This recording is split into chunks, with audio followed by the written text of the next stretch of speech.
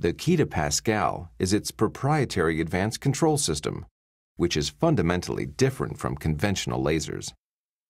PASCAL uses 3 high-speed computer-driven galvanometers to individually deliver each spot in the pattern, resulting in a 25-spot PRP pattern being delivered in approximately 500 milliseconds. PASCAL's laser fires a continuous beam at the first high-speed galvo, located in the laser console. A mirror on this galvo momentarily directs the beam into a fiber optic cable to create a pulse.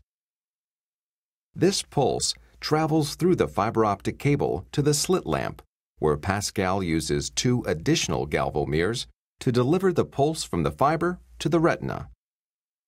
While the galvo in the laser console is directing the beam away from the fiber, the 2 slit lamp galvos move into position for the next pulse in the pattern.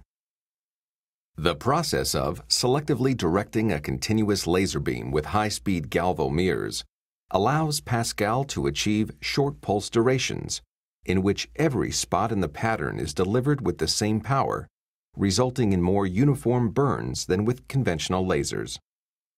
Repeatability is ensured by computerized safety checks of the laser power and galvo positions at a rate of 100,000 times per second.